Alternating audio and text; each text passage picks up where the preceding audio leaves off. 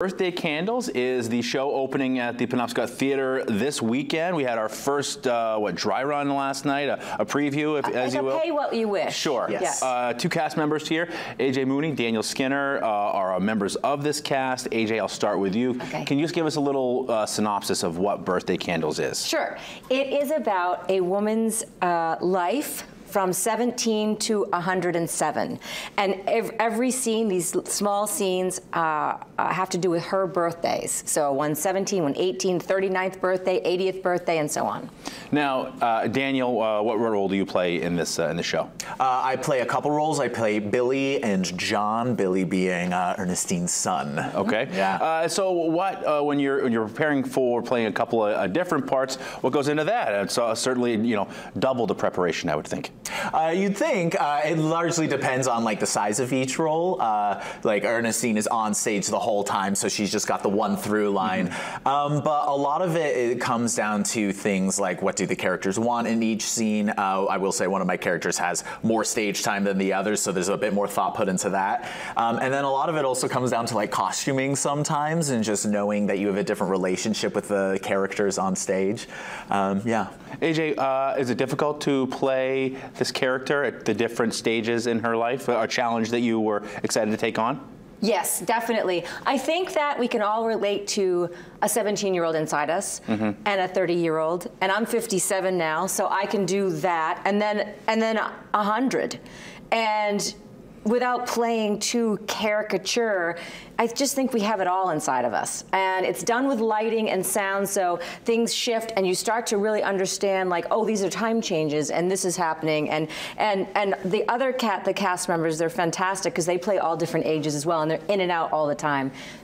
It's probably one of the best roles I've ever had. Is there an age that you enjoy the most of all the going through it? That's such a good question. I don't know, but I love the first scene. And I love the first scene, and I'm 17 with my mom, who is not, what is she, 30s? Amy Giroux, she's fantastic.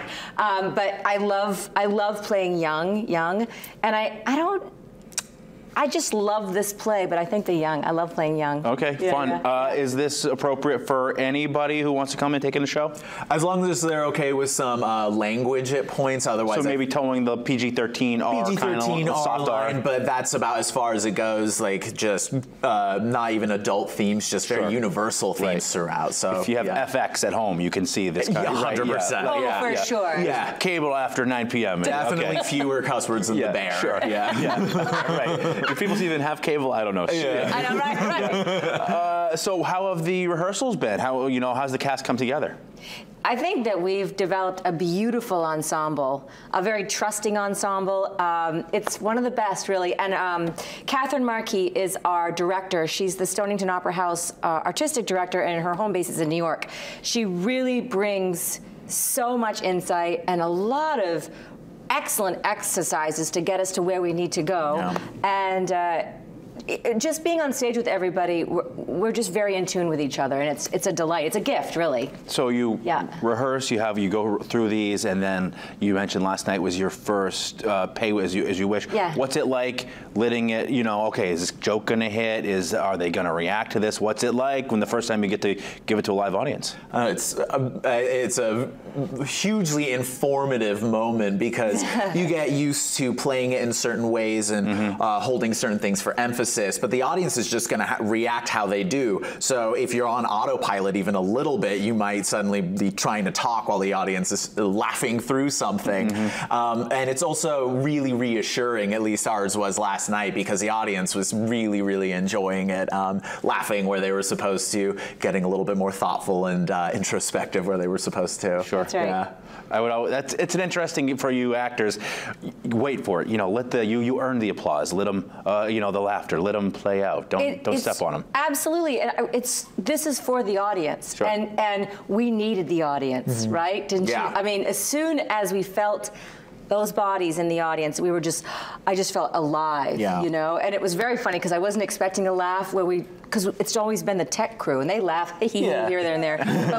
But when Ben Lehman comes on as something, and the audience just laughs, and I thought, oh, we have to hold for this. Okay, oh, this is so different. Oh, Yeah. you know. Our run time's 90 minutes. It's going to be 92. So yeah, good. We'll pick up those cues. All right, PenobscotTheater.org is where you can get more information about tickets. Yeah. It runs through October 6th. Thank you both so much for your time.